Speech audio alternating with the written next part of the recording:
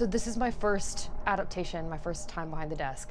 And the reason that I wanted to be a part of Titus was because it was coming because of the Wordless Shakespeare series. They were eventually going to have to do Titus, and I thought now is as good a time as ever to do it. Everyone in the company was kind of like itching to do it, and we're like, when are we doing Titus? I started with the teen company in 2011, went to adult company in 2012. I thought it was time to step behind the desk and see what I could do artistically. Walking in as an adapter, you're coming in from a completely different vantage point. So now the idea isn't, okay, how do I flesh out this character? It's how do we build a foundation in which other people can do that. The design of Titus Andronicus has a number of different elements. So you'll see a bit of ancient Rome, you'll see some more primitive Goths, you'll see two different groups of people who are all vying for the same kind of power.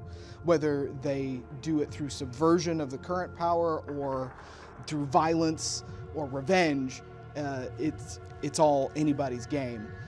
However, we thought that these themes worked on a number of levels, so you'll see modern influences as well as a more ancient tone to the show. This gives it a more global appeal, and also it has a more global statement.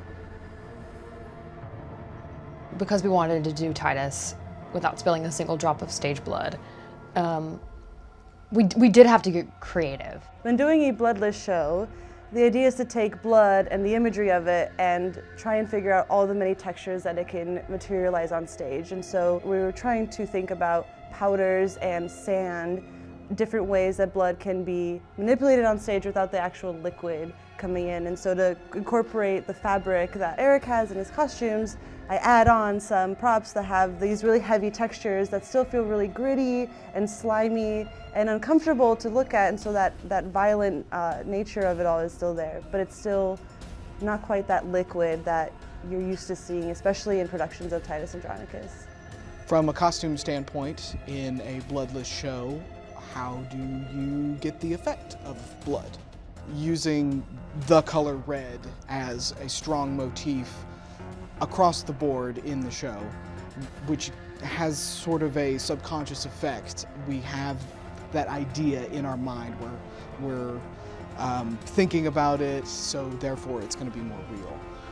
I've also used a lot of red silk and flowing fabrics to simulate pooling and spurting of blood in many different ways. And you'll have to come and see to check it out. What I hope that we've achieved with this production is, even though it is bloodless and wordless, it is not gratuitous in terms of storytelling. And I think it hits the right note.